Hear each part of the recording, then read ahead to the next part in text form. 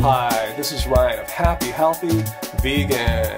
In this episode, boy, do I have a great secret I learned when I was shopping for bananas at Whole Foods recently. But first, let's kind of recap what happens when we all go shopping for bananas at a market.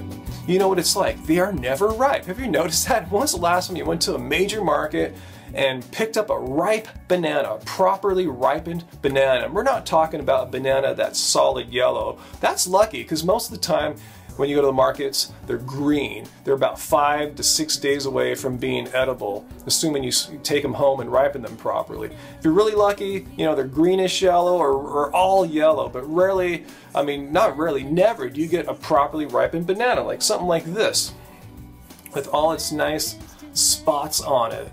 You know, this is what a ripened banana is, guys. Not a solid yellow banana. It's still too starchy. The sweetness hasn't come out until you got something like this with spots all over it. You never see this in the stores. Well, when I was at Whole Foods, I was at a part, you know, this is a ripening cycle. You guys know, if you're buying boxes of bananas every week, you get new ones, old ones are going out. So I had a box that was pretty much ready to go, and that's my rhythm. When I break open a new box, I go to the store to get another box. So I was wanting to get a box where they were, you know, what I'm expecting, kind of greenish yellow. But the guy brought out from the back this ripened box of bananas, kind of like what I showed you there. Maybe more like this though, where they're not fully spotted. Ooh, I guess this is riper than I thought. They just fell off there. But they're partially spotted. But I'm going, I told the guy, I've never seen bananas that ripe ever. Out on the store, you know, out where, you know, you can pick them and, you know, put them in your basket. And they let me on a little secret here. They said that they are not allowed to put bananas that have any spots on them. The most ripe they can ever stick out on the floor is a yellow banana. That's their policy. If the banana has spots on it, or if a box of banana has spots on it, like in the case with the box they brought to me, it cannot go out on the floor. It's against store policy. You know, I might have been able to, I could have bought that because, you know, I was just finagling with them with what they had in stock in the back.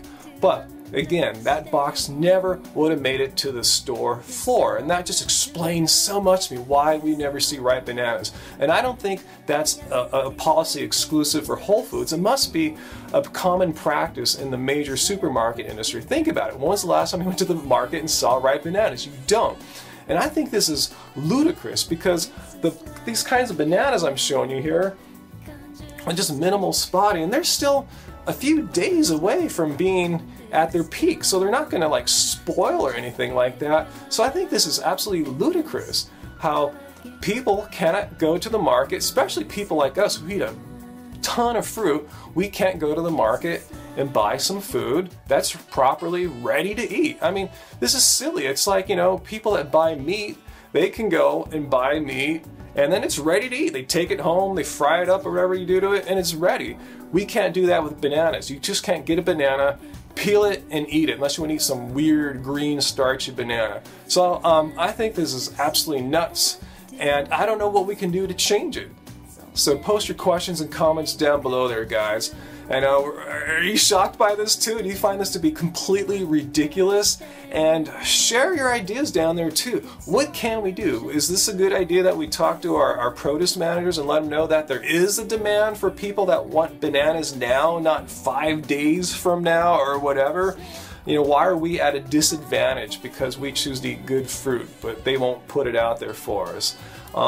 And if you haven't already, subscribe up above for more from Angie and I. Angie's got some interesting episodes in the works, and we have some work together coming out soon too.